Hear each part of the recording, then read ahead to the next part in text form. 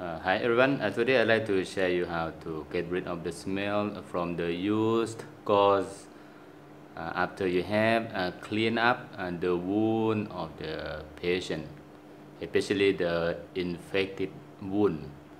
The gauze, especially the used gauze, it gonna have the smell. And before you throw it away, you can do by using vinegar to get rid of the smell, and it's good for the disinfection. Vinegar has the good quality of killing the bacteria and the fungus, and to get rid of the smell too.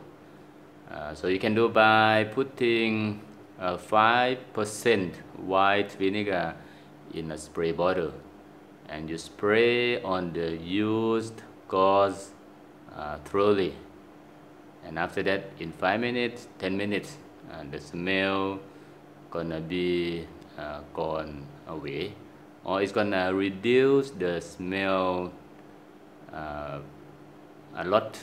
Yeah.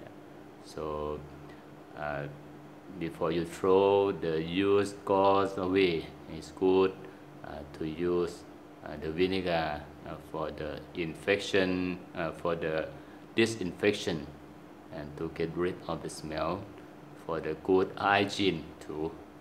And I hope this video gonna be useful to you. And thanks for watching. I'm Jirapan Subanapan.